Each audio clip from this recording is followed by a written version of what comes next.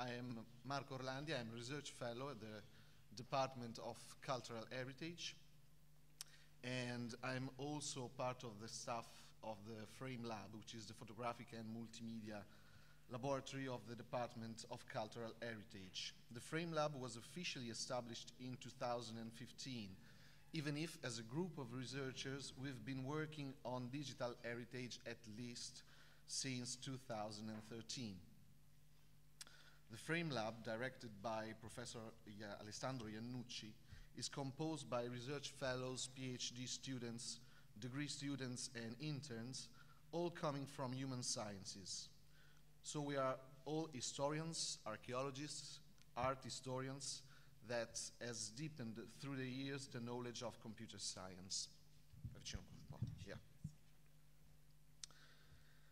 At the Frame Lab, we carry on different researches on visual technologies for the study, the analysis, and the dissemination of cultural heritage. One of our main activities is, of course, 3D modeling for cultural heritage, but we also deal with web archives, digital image editing, and digital restoration of historical photographs, GIS for historical analysis, etc., etc.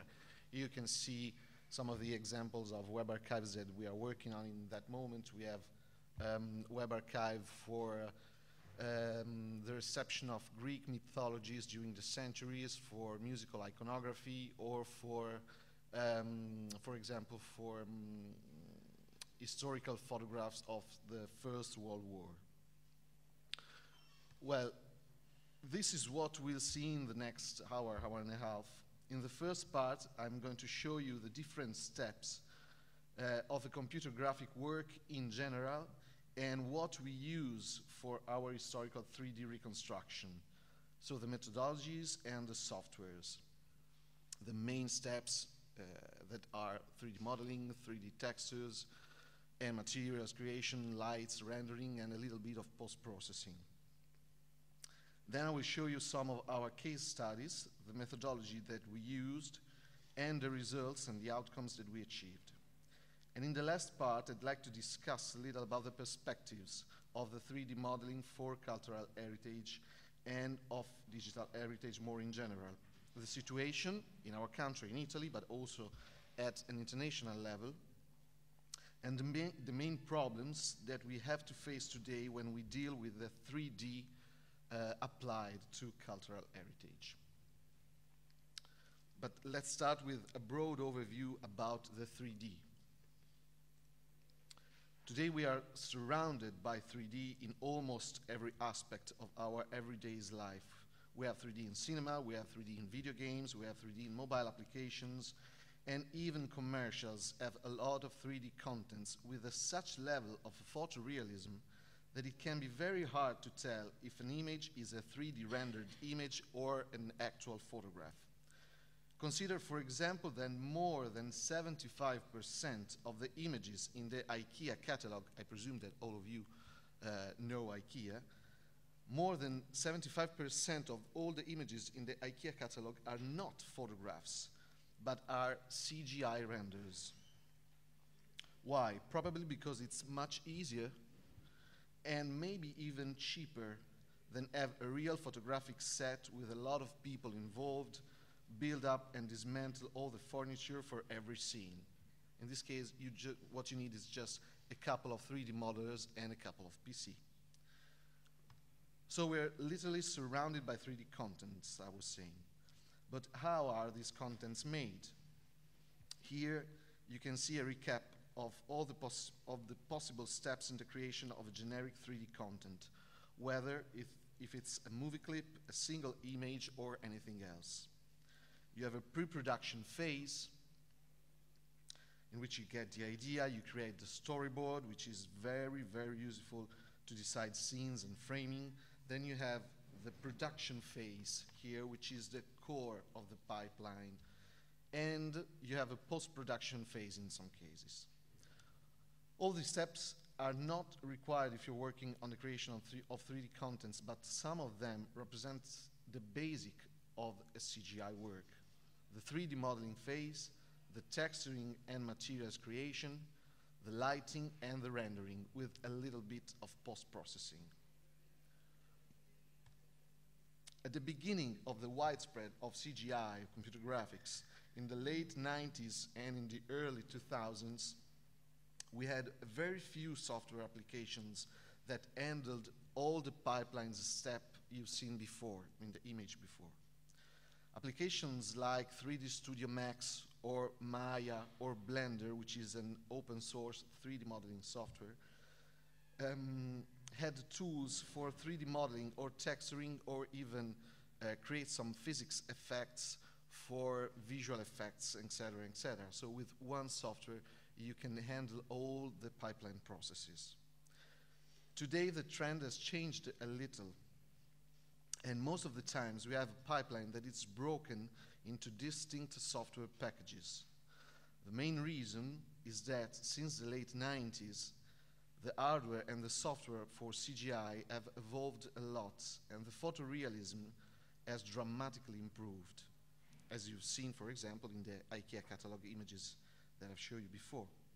So we do still have the all-in-one software solution like 3ds Max, Maya, or Blender, etc., and they still can do everything quite well.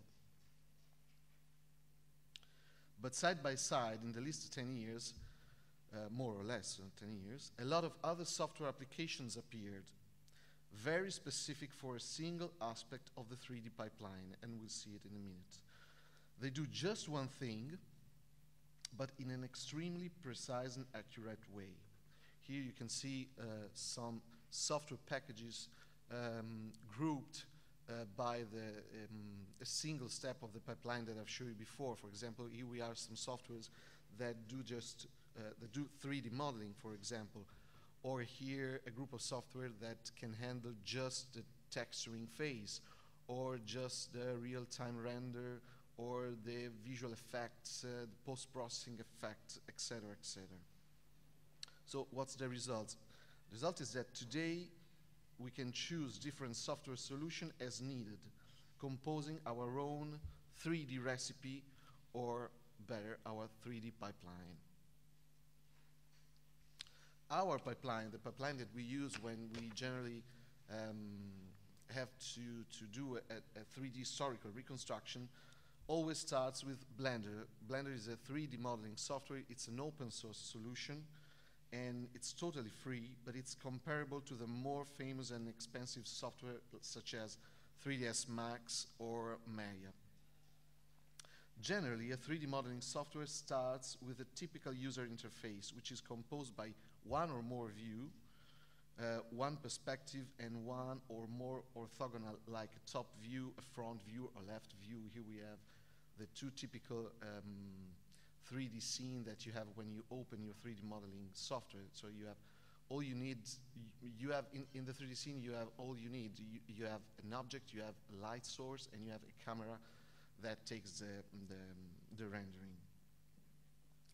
This kind of architectural modeling is also called a box modeling, because it always starts with a basic geometry, generally a cube, a plane, a sphere, or a cylinder. Then you can edit the geometry by moving, scaling, rotating, extruding its main components, such as its edges, its points, or the faces, and trying to recreate the shape you're looking to model. Most of times you have reference images, and if you have reference images such as floor plans or section of what you're trying to recreate, you can import those images, you can scale them properly within the 3D modeling software, and you outline the shape from an orthographic view generally, such as a top view, and you can see in the top left corner image here, we imported, this is part of one of the projects that I'm going to show you in the next hour. And here we have the floor plan of a church. We started outline the presbyterial part here, the apse. Then we added the section of the church, and we started to extrude, to edit our basic geometries, trying to reproduce the whole part of the church. So this is more or less a very rough description of the box modeling methodology that is used most of the times for the 3D architectural modeling. And some architectural details like capitals or moldings can be very hard and time-consuming to model using 3D modeling, such as the box modeling technique. So we generally use a different approach based on a 3D survey rather than 3D modeling by hand. And this technique is called structure from motion, but it's also known as computer vision or image-based modeling. Structure from motion is quite simple. It's an image-based technique that generates 3D models starting from simple photographs. It's very similar to more sophisticated instruments like 3D scanners, for example.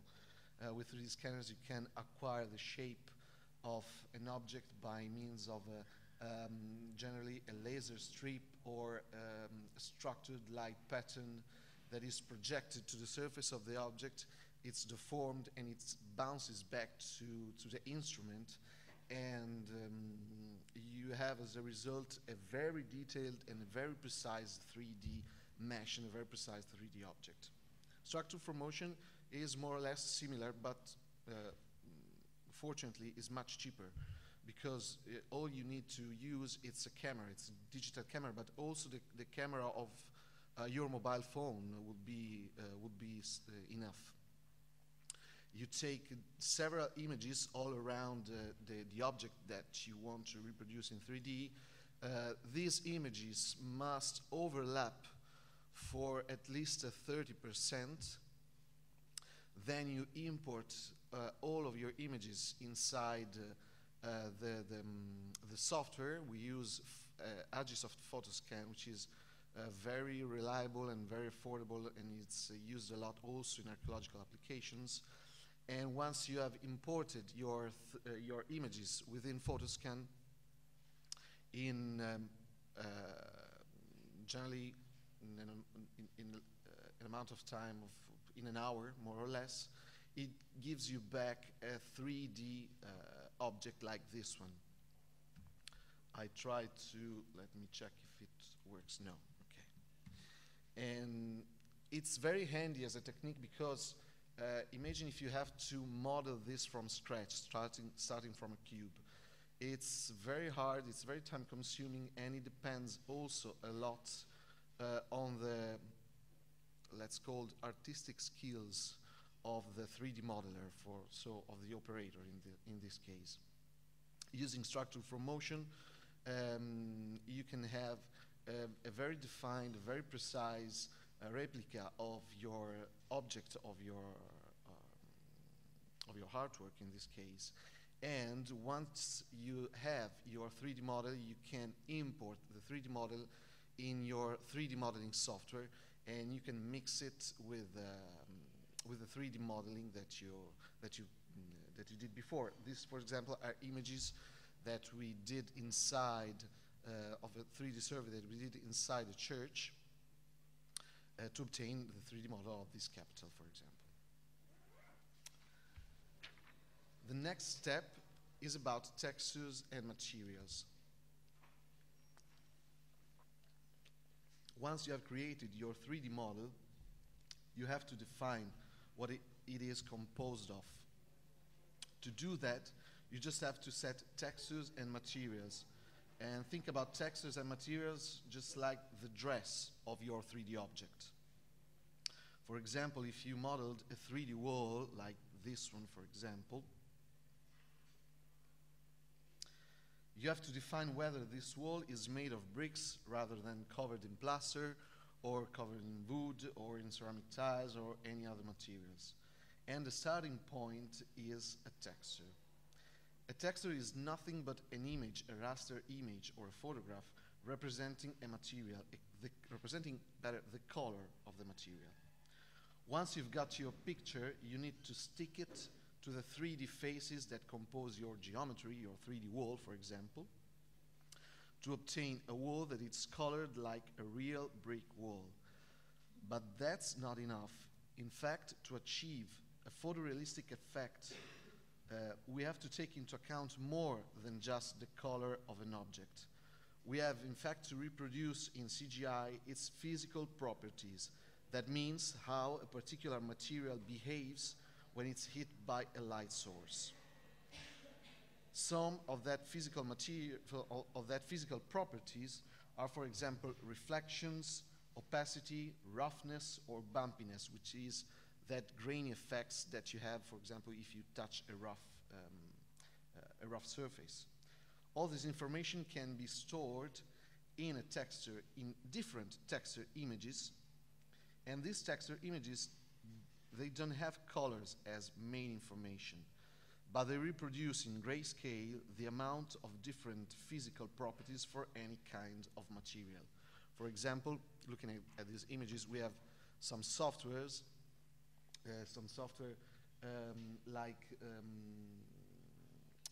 ones that you've seen before in the last slide. One of these software is called Substance Painter and Substance Bitmap to Material, and they do this exactly. They take your original photograph and they can create from that image all the different images, all the different texture maps that carry different physical properties. For example, you can have the classical and the main RGB image textures, but you can also have textures that don't carry information about colors, but about reliefs, for example, or about the metal, the roughness, the shadowing of that particular material, etc., etc. So a material is a more complex item rather than a single image texture. It's composed by many different textures blended together, and every texture image carries different kinds of information. The main one will be about the color, of course, while the others will carry information about the amount of opacity or reflection, as I said, the transparency, think about glasses, or the surface irregularities, the so-called bump maps. So texture mapping and materials are about image textures, but image textures are bidimensional, while we are talking about dressing a 3D model. So how can we wrap a 2D image to a 3D model? That's all about texturing about. To stick an image to a 3D model, we need to unwrap, to unfold the 3D model to a bidimensional surface. This process is called UV mapping, where U and V are the name of the axis of the image textures. That's because X, Y, and Z are used to define the name of the 3D space axis. So it was impossible to call this X and Y because it would have been a little bit confusing. So UV mapping process is based to the same principle of the process used in geography, for example, to create a planisphere from the actual shape of the Earth. Every professional 3D modeling software has a tool to create UV maps unwrapping the 3D surface. After that, you can export the 2D UV maps as normal images, and you can edit them using an image editing software like, for example, Photoshop, the most used. And in Photoshop, you can paint details, you can overlay other image textures, you create and characterize your own materials easily.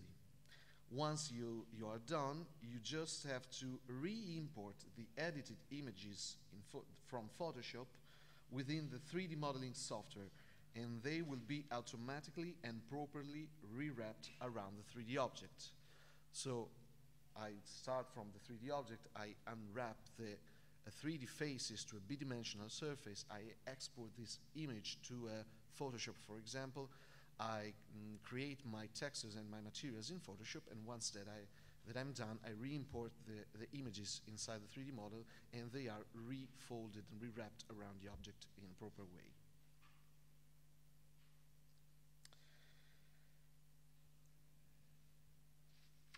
But this, if the UV mapping can be an easy operation in some cases, just for example, think about this cube. The more complex and irregular is the surface of the 3D object, the harder will be the painting of the 2D UV maps in Photoshop, considering that the image will have a weird projection. Just take a look at this picture in the bottom right corner. Of course, if you have to paint this kind of image in Photoshop, it can be not so easy to do. So to ease this operation, we have today a particular type of 3D software that lets you paint directly in 3D. A software like this one, Substance Painter, is something like a mix of a 3D modeling software and an image editing software, like if we have Blender plus Photoshop. Once you have 3D model in you have your 3D model in Blender, all you have to do is, and you have of course you've created your UV maps. All you have to do is to export your model, to import in Substance Painter, and Painter has its own material library that you can use, and you can also create your own materials, and it lets you paint directly on the 3D model with a huge saving of time. Just let me see if, okay. This is just a brief, a very short video about the possibilities that you have with a software like that. This is the 3D model that you can switch off the music. This is a 3D model that you import inside Substance Painter. You can move along, you can rotate, you can zoom in, zoom out, you can add your materials, and you can also paint directly on the mesh, adding, for example, very tiny details like grunge, like dirts on the edges, like wear effects, etc., etc. And this is much more handy than export textures in Photoshop, work with textures bidimensionally, and then re-import the texture three-dimensionally. This is a quite new way to deal with textures in 3D modeling.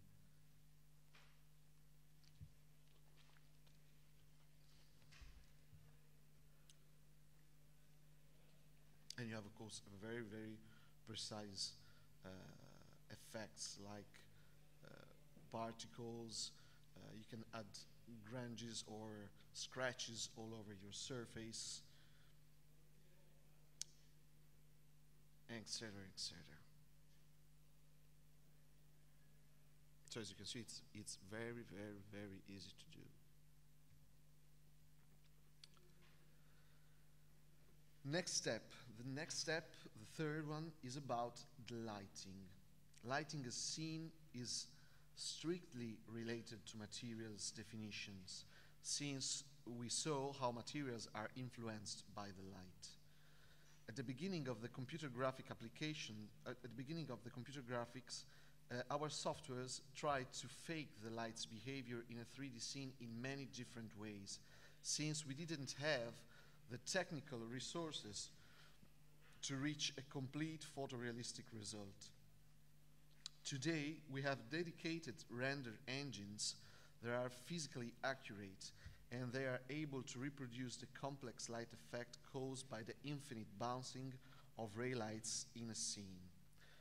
This is an image coming probably from the most famous render engine on the scenario, which is called V-Ray. V-Ray is probably the most used render engine by architects. It's physically accurate. It's a standalone software, but it can be also used in combination with the main 3D modeling software. And that's really physically accurate. The almost last step, the almost last step is the rendering part. Rendering is the process that bakes all the ingredients on your 3D scene to obtain a final result, a final image that can be shared and viewed even outside your 3D software. You can have many kind of outputs. Generally, it can be a still rendered image, a movie clip, or a real-time rendered environments, just like in the video game. The main problem with rendering is that it can be a very time-consuming operation.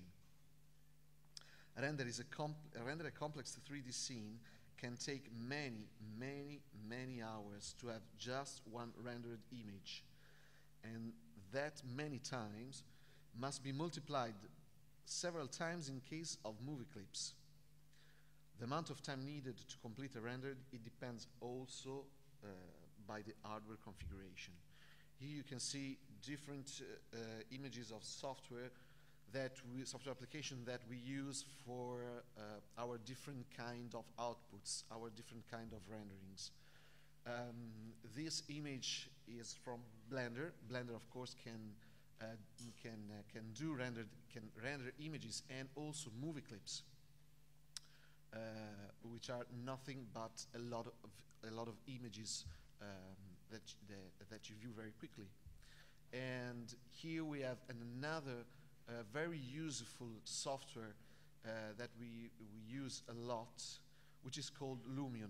This is a real-time architectural visualization software. Real-time means that it calculates all the rendering processes in real time. So what you see on the screen is what you get when you render an image or movie clips.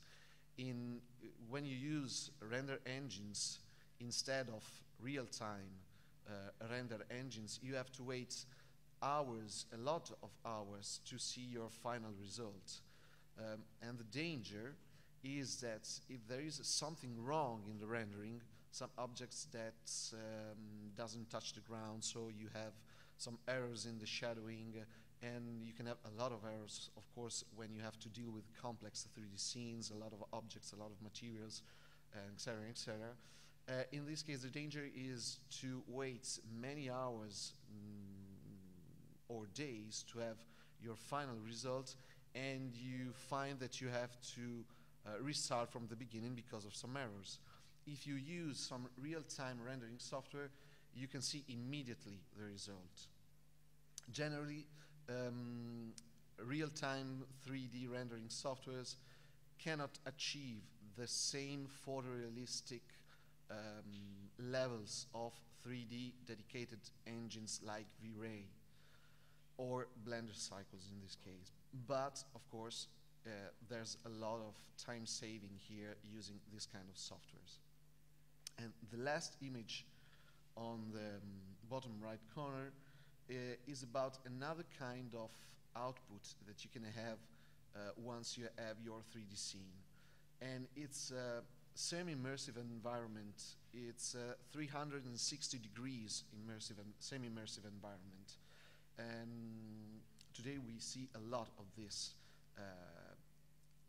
In this case, you have an environment in which you can move along almost freely. You can move from one point to another of the rooms that you're recreated in 3D, and it's very, very useful, but it's somehow slightly different from the other two, but we will see in a minute. Okay. Let's talk a little about some of our case studies. I would like to start with the oldest one that dates back to 2013. It was about a square of the city of Ravenna. This is a general view of Ravenna, which is not very far from here, of course. And it's the square of the Aryans. And the square of the Aryans, this is the city center of Ravenna. The square of the Aryans is over here. Consider that this is the very heart of the city. So it's in the center part of Ravenna. This is, you have the train station, and these are more or less the boundaries of the center of the city.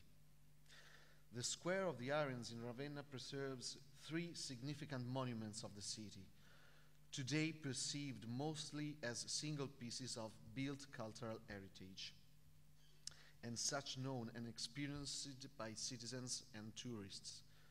The Basilica of the Saint Spirit here, the so-called Wall of Drogtulf here in the middle, and the Baptistery of the Arians. These three buildings are largely, they share the same history.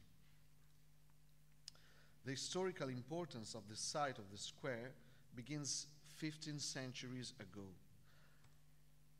After the so-called barbarian conquest of Italy and Ravenna by Odoacer in 476, Theodoric, king of the Ostrogoths, acquired control over the city in 493.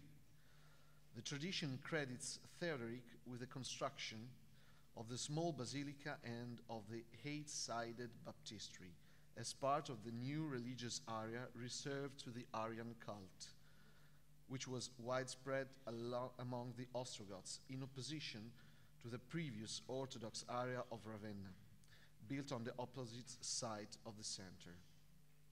So at the time we have two main religious compounds in the city of Ravenna, the Orthodox one composed by the baptistry, the church, and the bishop's palace, and the Arians one with its baptistry, its church, and its bishop palace. The major feature of Arian Christian confession was a different conception of the Trinity. Christ was not considered as part of the same form of divine nature of God, and this had led to a long series of religious conflicts with the Orthodox Church. After the death of Theodoric, deterioration in the relationships between Ravenna and the Eastern Roman Empire led Emperor Justinian to start a large war, which, among the rest, eventually allowed him to conquer Ravenna in 540.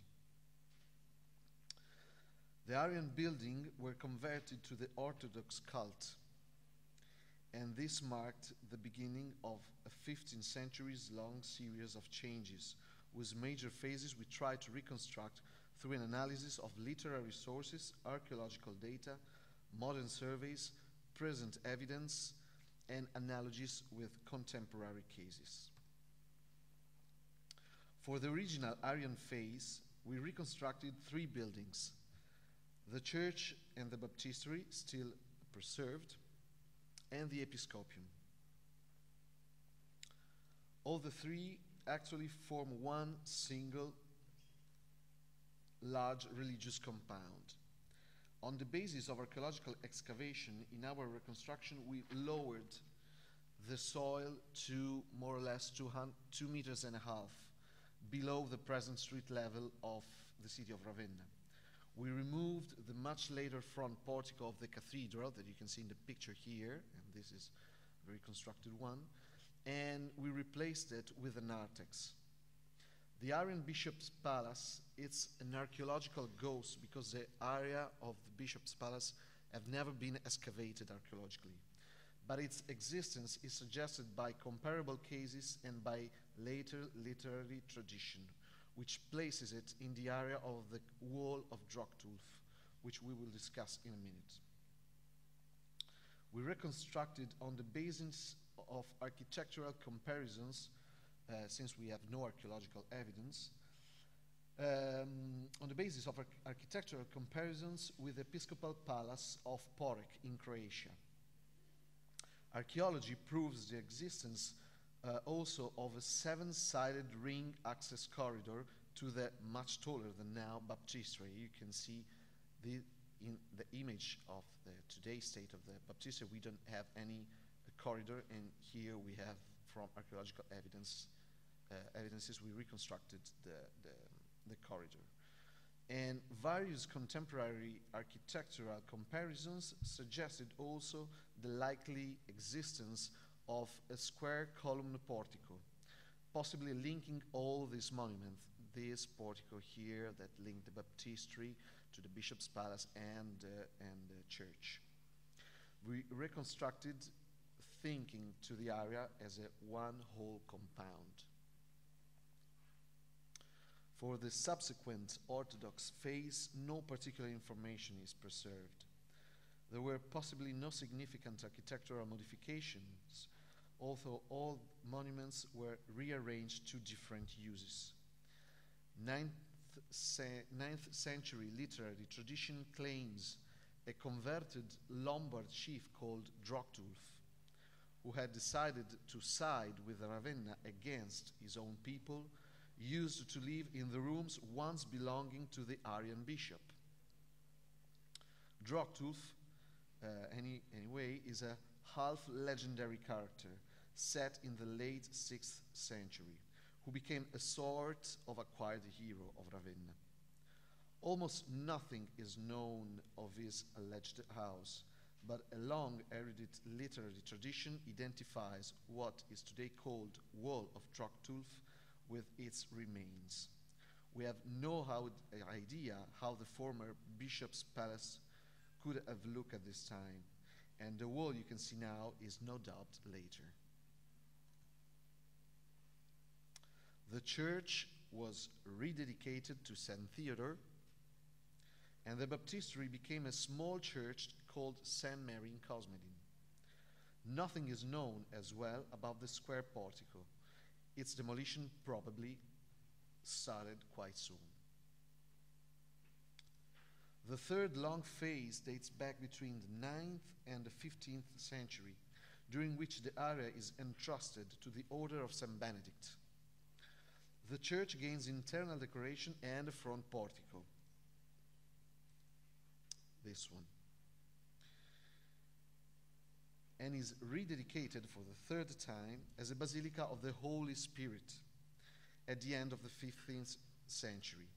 The oldest phase of the so-called Wall of Droctulf, corresponding to the lower part of the present-day wall, was probably built in the 9th or 10th century as one of the walls of the Benedictine monastery, which surely was installed in the area, and which, judging from later evidence, possibly had its cloister here.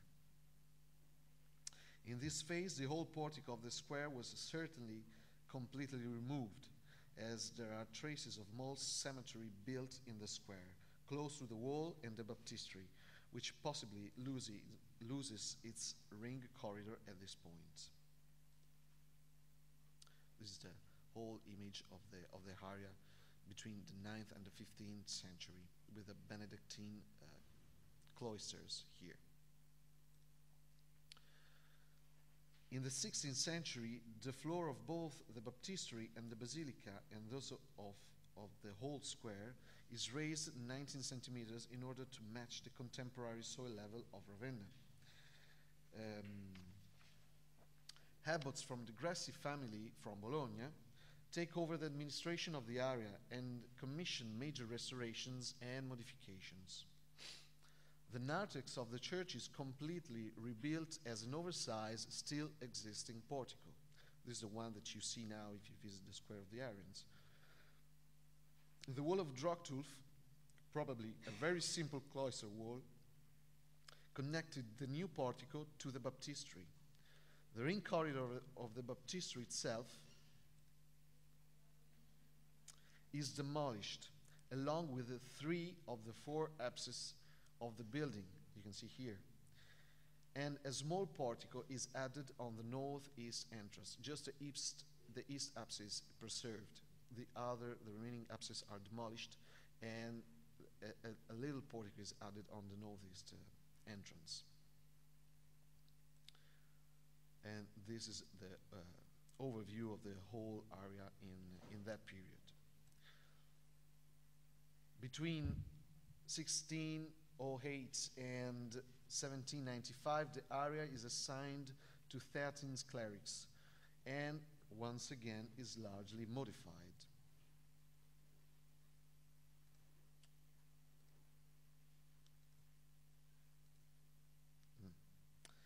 The baptistry was dramatically modified. Its east side was opened, and a new large structure built, partially encompassing the old baptistry, which now acted as the apse of the new building.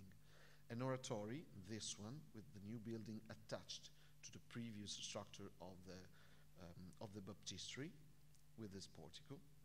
An oratory destined to a local group of nobles called the Brotherhood of the Cross. As you can see here, the baptistery was barely recognizable at this point.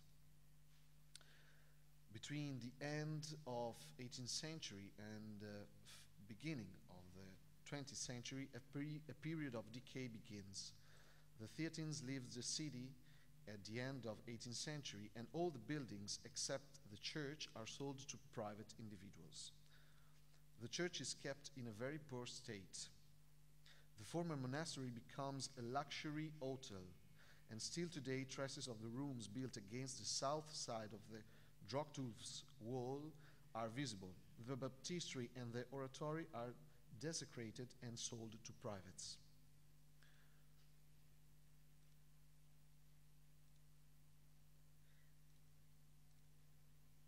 Oh, a little too much. Now quickly, the 20th century. The owners of the hotel, let me go back to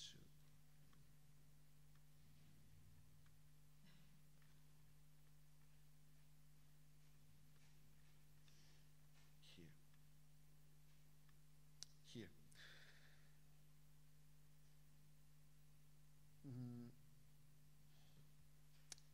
The owners of the hotel are forced to restore the wall of Drochtulf, but at the same time they are allowed to open a portal for vehicles through it. The Italian state purchases the baptistery and restores it to some kind an original aspect, although without acquiring the former oratory. A so-called lucky series of Allied bombings during World War II destroys the former monastery's now hotel, the former oratory, and the other modern buildings which had been attached to the monuments, somewhat setting them free after centuries. Unfortunately, the area, already heavily subjected to urban degrade, is ignored by local authorities, destined to garbage collections and wild parking, while the monuments are neglected proper cultural and social recognition. Despite the baptistery enlistment among other early Christian monuments of Ravenna in the UNESCO World Heritage List in 1996. The following was the situation we approached when we decided to dedicate our research to the Square of the Arians. Murals, heavy social degrade. You can see the situation at the beginning. And lack of maintenance, undisciplined parking of vehicles just next to the monuments, superficial and post-war concrete restoration, weird mixture of public and private properties, preventing the full access to all of three monuments, unlawful garbage disposal, as you can see here, just around the baptistery, neglect of surveillance. The cross at the top of the baptistery has been stolen in the mid-90s, and difficult access to the monuments, which are not properly signaled. So the aim was to study in depth, bringing together history, archaeology, art history, architecture, engineering, chemistry, physics, and computer graphics. Along the collection and study of relevant literary and material sources, we conducted an analysis of decay phenomena. This led to a theoretical reconstruction of various phases, as you saw before, and eventually to a virtual reconstruction of these phases.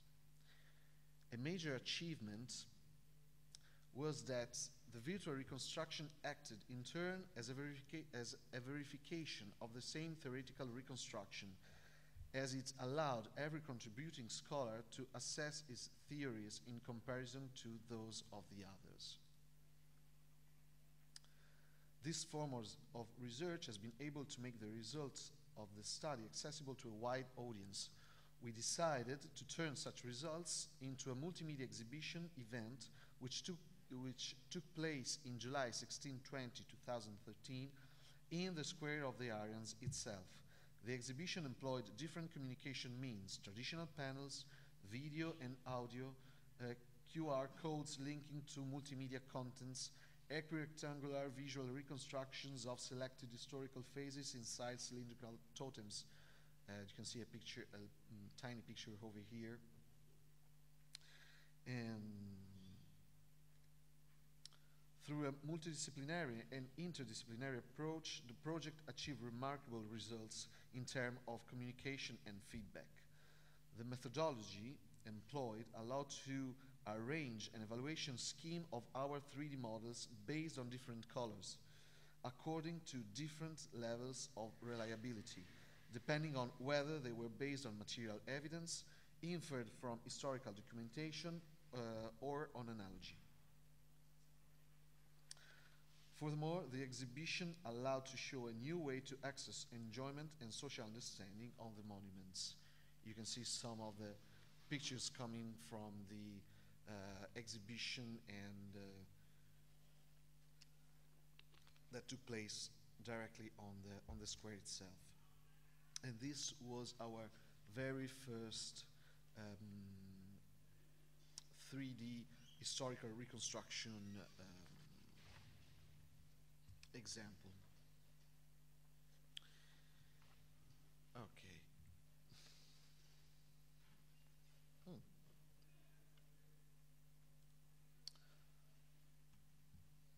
Let's see another one. 2014, the Church of St. John the Evangelist, always in Ravenna.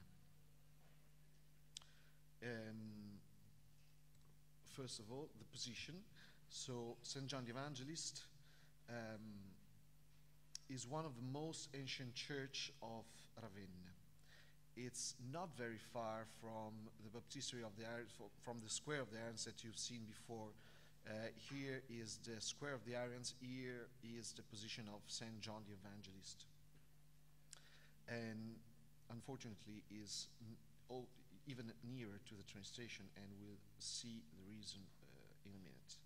Its foundation dates back approximately to 5th century, and it was commissioned by Empress Galla Placidia after the miraculous survival of a shipwreck coming back from Constantinople. The research project for St. John the Evangelist aimed, similar to Ariani in Piazza, to reconstruct and foster the knowledge about the 15th century history of the church by means of multimedia technologies such as 3D models, a website, digital historical images, audio files, and so on. Starting from historical documents, we were able to repropose 12 significant moments in the life of St. John the Evangelist, the initial 5 of which were reconstructed virtually through the use of computer graphics. The methodology used for 3D modeling followed the same principle as the former project. We used Blender for all the 3D reconstruction process, from modeling to texturing and rendering in this case. Moreover, we reconstructed virtually only the phases with, of course, a reasonable amount of information, trying to present different theories for the most problematic situations. Here, for example, you can see, I don't know if it's, we can see better in a later slide, but here is an example of the representation of a huge mosaic that used to be in the apse. The original mosaic had been lost over the centuries. We knew just the subject, but we had no iconographic information, so we knew the subject from literary sources. We decided to attempt a proposal of a reconstruction based on similar artworks conserved in other churches, not to render the original aspect, which is impossible since we had no traces of the iconography of that mosaic, but to give a user just the idea of how it would have looked like if you entered the church in that period. For the most important phases, we created also virtual tours Each virtual tour is enriched by some points of interest that lead users to detailed information about specific parts of the church, such as the apse, the mosaics, the ground level, etc., etc. Moreover, virtual tours can be very useful if viewed on mobile devices like tablets. In fact, they can interact with the gyroscope, especially on Apple devices, but also on other devices. So every time a user moves or rotates the devices, the view within the tablets rotates accordingly. So let me show a little how we set up the results for the St. John the Evangelist. Here we set up something like a website. It's a CMS, a content management system. And we uploaded, I'm sorry, the translation is still a work in progress, so it's for the moment it's just in Italian. And we uploaded all the content on the website and using a timeline effect. Here you can pass from the very first phases of the church until the last one, for example, one of the most interesting, because we have wonderful historical images, is the World War II bombing. As I told you before, the church is very, very near to the train station. Of course, the train station have been heavily bombed during 1944. And so the church has been some kind of collateral damage, we can say. So it was almost completely destructed and reconstructed after the Second World War. And the church has changed a lot, and we can see even in the first part, we have, for example, the foundation, we have some basic info, and we can access a more detailed information page in which we have many different kind of outputs. We have some still rendered image made with Lumion. As I told you before, is very useful because it's very quick when you have to render images and movies. Some description. Here you can see a little better the reproposition of the mosaic of the apse. Here we created also some short movie clips, and we created also, oh no, Flash Player. Okay, this is the old version, which is based on Flash Player. Here we have the virtual tour of the foundation phase. So you can move along the church. You have this little maps that tells you where you're looking at. So if I turn around, even the radar turns accordingly. We can move to other points inside of the church. So it's not like a video game, because I cannot run wherever I want, but I can move between different points, viewing points. And we can have also information about the history of the church, or some particular aspect of the church. For example, this one. As I showed you before with the Square of the Arians project, sometimes every time, we use 3D modeling also to test hypotheses. In particular, for St. John the Evangelist, there is a huge archaeological question about the aspect of the apse at the beginning of its history. If you visit today the church, you will find two different orders of windows. One is closed and one is open. And probably one of the orders of the windows has been closed very few years after the foundation of the church, but archaeologists are still arguing and discussing about what what was the original aspect of the church. So we decided, by means of the 3D modeling, to reproduce both of the hypotheses and to give a visual representation. And many times it can be a great help to test different hypotheses. So you can move along, etc., etc. And we did reconstruction also for other phases. We can just have a look of another one. One of the most interesting is probably this one. The medieval phase of St. John the Evangelist. Oh, no, here. That's an interesting phase because between 11th and 13th century, the church is decorated with a lot of ground floor mosaics. Most of them has been lost during the centuries, but if you enter the church now, you can see some of them, the survived ones, hanging on the walls. So we decided to try to attempt a recollocation of these mosaics on the floor, on their original positions. So if you take a look, of course, at the movie clips, but if you enter the church of the 13th century, you have, of course, you can move along the church, but you have also information about the iconography related to each piece of mosaic. And the virtual tour, we will return on that in the next project, but it's very useful in this case for a couple of reasons. First, it can be almost completely web-based. So once you have created your virtual tour, you upload it on the web, and you can access with your PC, with your mobile device, and you don't have to install anything on your PC.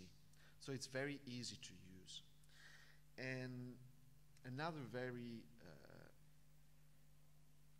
unique feature is that if you take a look at a virtual tour with your mobile device, for example, a tablet or a smartphone, once you rotate your device, your view rotates accordingly. So when we, at the end of the project, we did an exhibition inside the church, and people who had tablets can have a direct comparison between the nowadays situation of the church and one of the reconstructed phases of the church. So you can have the same point of view and two different phases of the church, one viewed by the eyes and the other one viewed by your mobile device. So it can be very, very handy.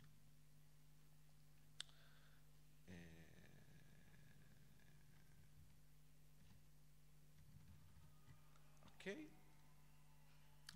Next one. The next one is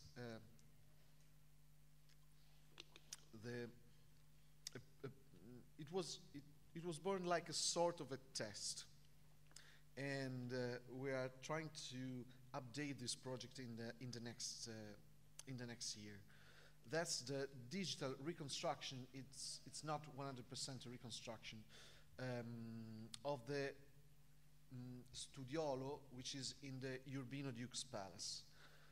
The studiolo is the most private room in the Federico da Montefeltro Duke's Palace in Urbino. It was the private room of the Renaissance prince. And the urban studiolo in Urbino, it's a very tiny room.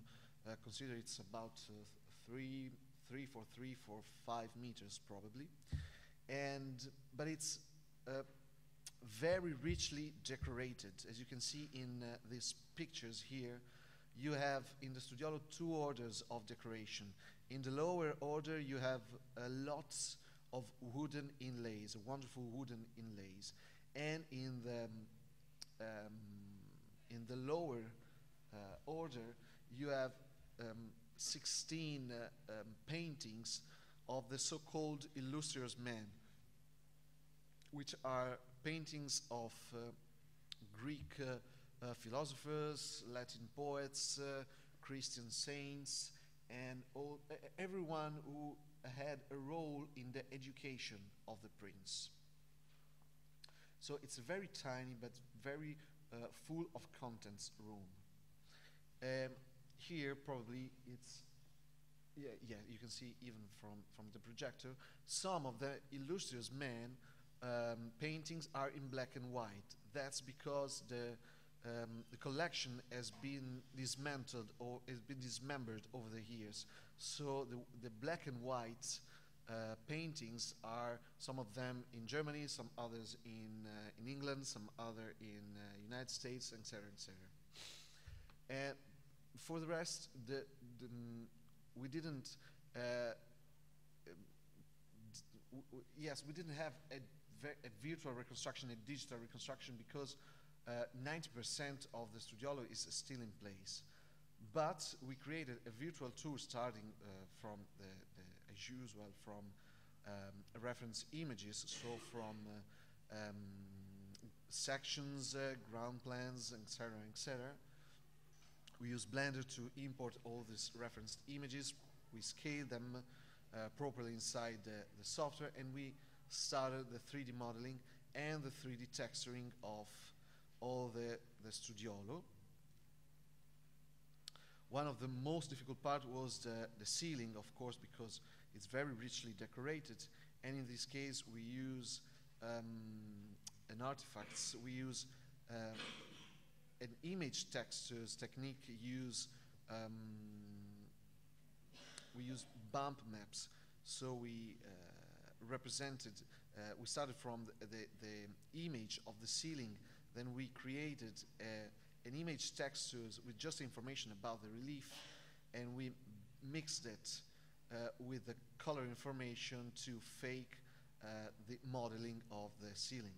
So it wasn't actually 3D model, but it was textured in a very realistic way.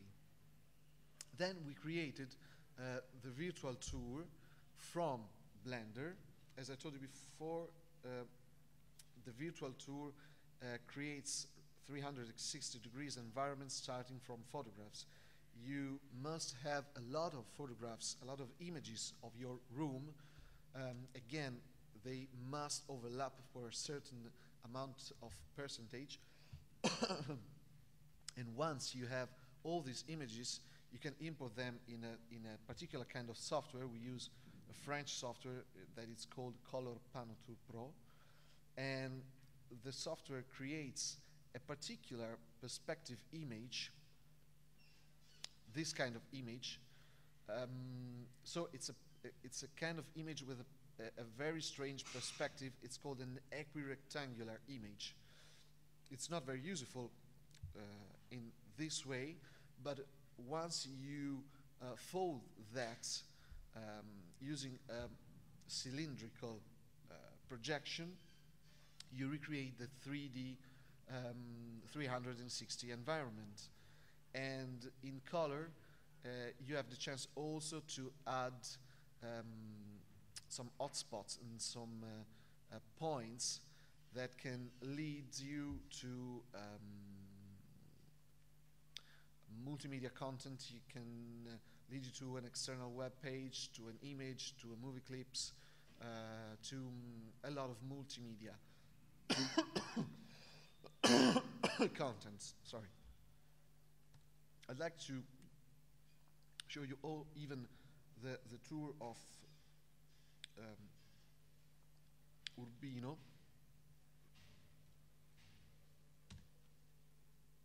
Okay?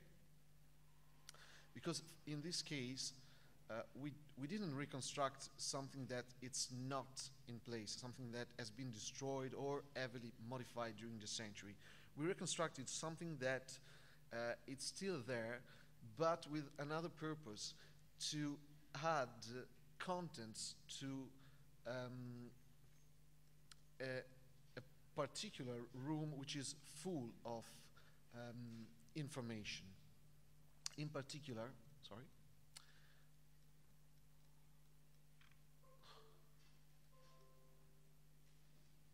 what happened?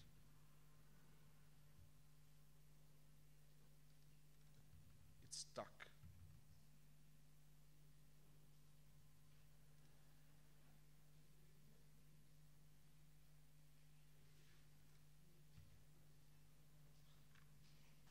That's what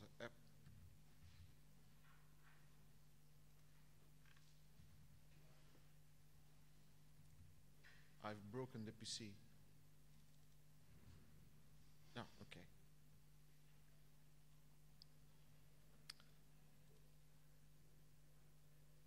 Okay. So we reconstructed the digital copy of the studiolo to add particular kind of contents. For example, in the wooden inlays, we have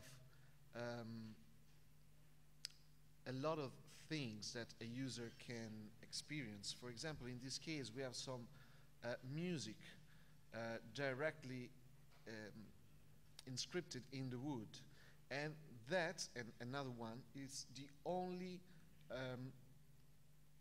written copy of this kind of music. So it's possible also, we were able also to add musical contents. And this is the reproduction of the music written directly in the wood.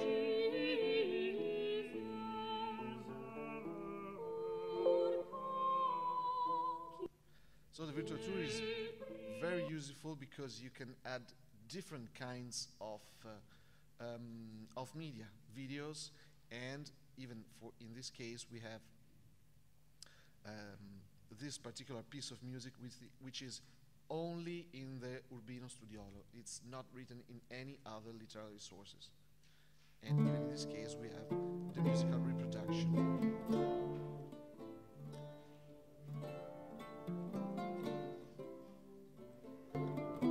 We also added another impossible point of view just to let a user take a closer look to the upper register.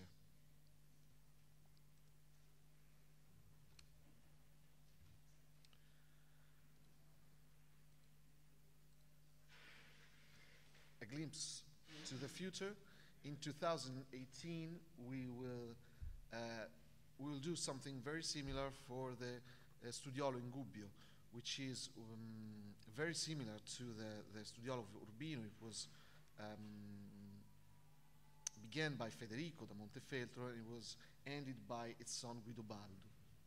In this case, if you go to the Duke's Palace in Gubbio, you can still see the wooden inlays in the lower register. This is Gubbio, but the decorations that you see in the Studiolo in Gubbio they're not the original one. The original one are in the Metropolitan Museum in New York. The one you see in Gubbio is just a replica.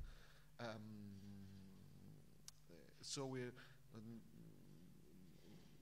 will acquire digitally the original ones, and we will create something very similar for the Gubbio's Palace. The last one that I want to show you is the more recent one. We come back to Ravenna in this case. And this is the church of another church, and this is the church of Santa Maria in Portofuori. It's not within Ravenna, it's just a few kilometers outside Ravenna. This is a very particular church. This is a very old church. Its foundation dates back to the 11th century. And it was very important because in the 14th century it was decorated with a cycles of fresco, probably made by Pietro da Rimini, that was one of the scholars of Giotto. That was one of the most important example of Riminese paintings, paintings from the Minesio school in the area around Ravenna. Unfortunately, during the Second World War, in the 5th of November 1944, the church was completely destroyed by bombing from United States Air Force. And that's the result of the bombing.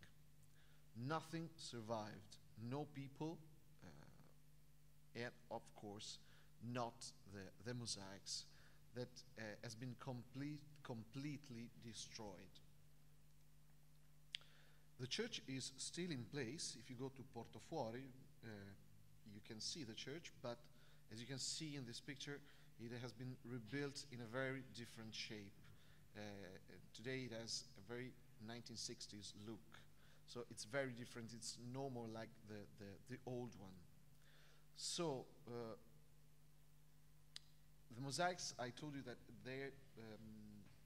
they've been completely destroyed by the bombing. All that we have left are some historical images before the bombing. So we started from that, from of course historical ground plans of the church in its shape before the bombing, trying to reconstruct the church and trying to recollocate the historical photographs and painting. The methodology is, as usual, starts with Blender.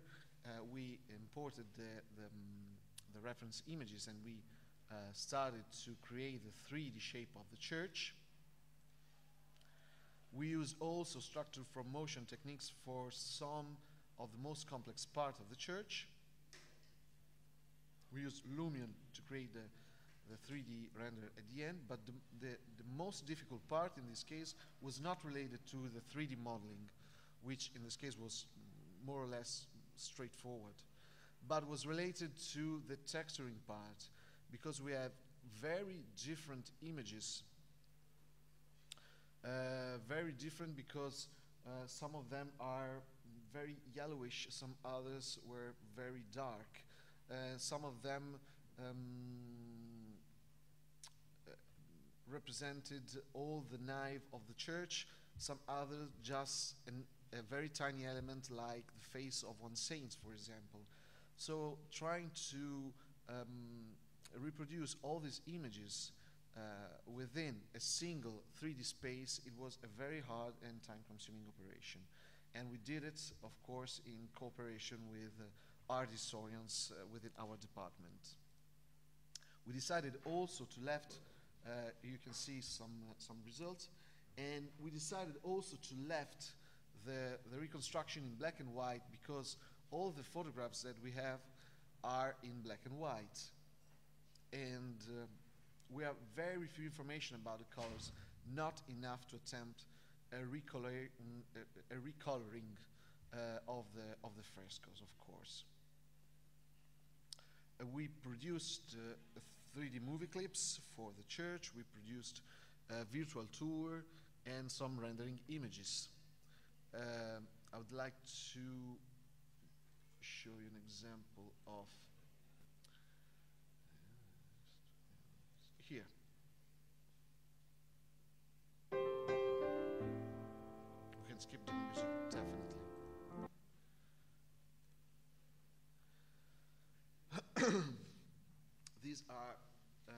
This is a little movie that we created, starting from the 3D reconstruction of the church, passed into Lumion, and with all the texture images applied.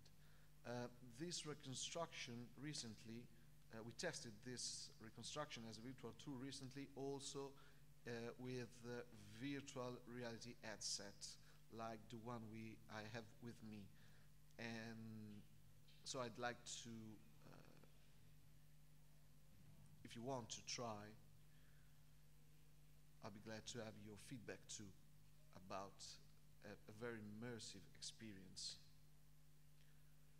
This is a very one of the most difficult parts in this case were also trying to acquire the images at the highest resolution possible and try to match them to create a sort of photo mosaic, a huge photo mosaic of all the images and all the textures related to that part of the church, that part of the apse, that particular saint, etc., etc.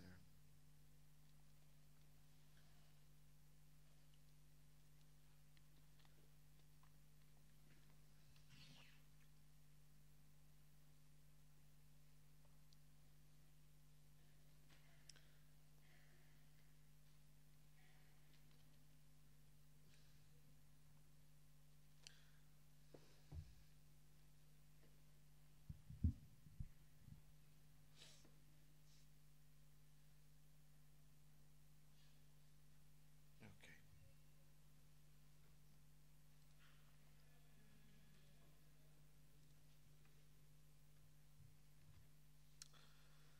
So, to conclude, in these last slides, I would like to share with you a couple of thoughts and some problems about 3D historical reconstructions. You've seen that CGI represents a very useful and powerful tool for historical and archaeological research. Technology becomes more and more user-friendly every day, and researchers with even with a humanistic background like me can easily learn and use software for 3D modeling or 3D survey. So we use the same tools that are used in entertainment and in game industry, and the final product is also more or less similar. So what's the difference between this and that? This is an image coming from St. John the Evangelist project, of course, and this is an image coming from a very famous video game which is called Assassin's Creed. Probably some of you know this video game. For this particular video game, the entire city of Florence in 14th century has been reconstructed for the game. So we have a sort of historical reconstruction even in this case. What are the difference between that image and that image? The first of all, obviously, is many $1 million. But we will come back to this later. The message that these two images convey is the same, not indeed. CGI can be used in both situations. The results can be also similar, but purposes and aims are completely different, and that is a thing that we must highlight.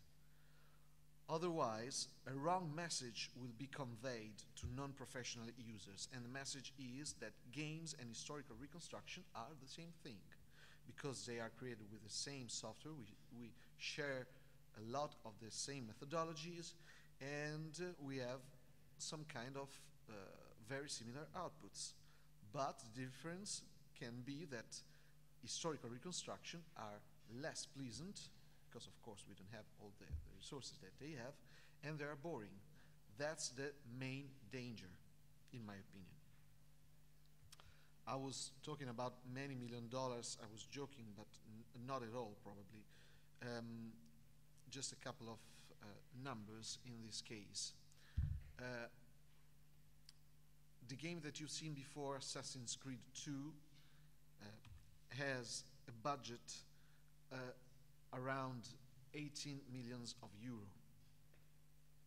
One of the highest budgets in the video games industry is that of Grand Theft Auto 5, another video game, not so recent, dating back to 2013, which reached the impressive amount of 170 million pounds, which are over 200 million euro, just to create, develop, and distribute this video game.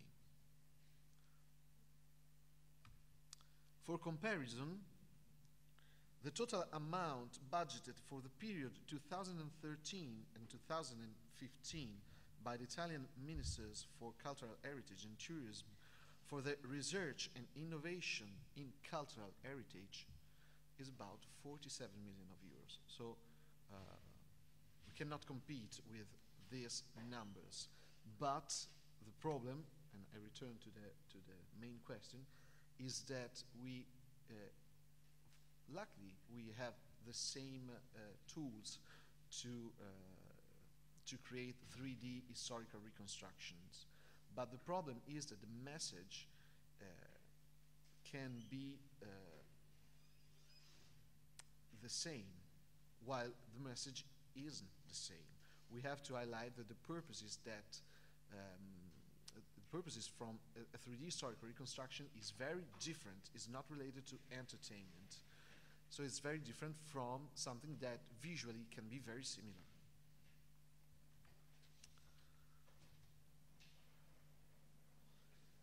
Two important documents has been produced by the academic world about these topics. The London Charter for the Computer-Based Visualization of Cultural Heritage and the Principle of Seville, International Principles of Virtual Archaeology. Both of them, and I quote, seek to establish principles for the use of computer-based visualization methods and outcomes in the research and communication of cultural heritage in order to promote intellectual and technical rigor in digital heritage visualizations, and ensure that computer-based visualization processes and outcomes can be properly understood, I repeat, properly understood and evaluated by users, just to mention a couple of the principles. The London Charter has been established in 2006 by a group of researchers coming from all over Europe. The name, the complete name, it was renamed after a year, so its real name is London Charter for the Computer-Based Visualization of Cultural Heritage. And for example, a couple of principles, principle 3 for the research sources says that in order to ensure the intellectual integrity of computer-based visualization, intellectual integrity that we must have, relevant research sources should be identified and evaluated in a structured and documented way. And principle 4, even more in-depth about the documentation, states that sufficient information should be documented and disseminated to allow computer-based visualization methods and outcomes to be understood and evaluated in relation to the contexts and purposes for which they are deployed. We have to state our sources and our outcomes. Same for the principle of Seville, that is a little more recent, so it's from 2011. And in the preamble, they say the worldwide application of computer-based visualization in the field of archaeological heritage may be described as full of lights and shadows. The spectacular growth of cultural tourism and amazing technological advances in recent years have led to the development and implementation of a myriad of projects to investigate, preserve, interpret, and present various elements of archaeological heritage using computer-based visualization. A myriad of projects. Not all of these projects share the same serious methodology. That's why the London Charter and the Principle of Seville, that's why we have today the London Charter and the Principle of Seville. So it's a very important theme at an international level, and this will be one of the next challenges in the next years. Try to create and try to follow very rigorous principles about how a 3D historical reconstruction should be and how it should be different from a product that that can be very, very similar visually, but it's created with very different purposes. Okay. Thank you very much. If you want to, be glad to set the VR headset to try the immersive view of the Church of Santa Maria. Thank you. Thank you very much.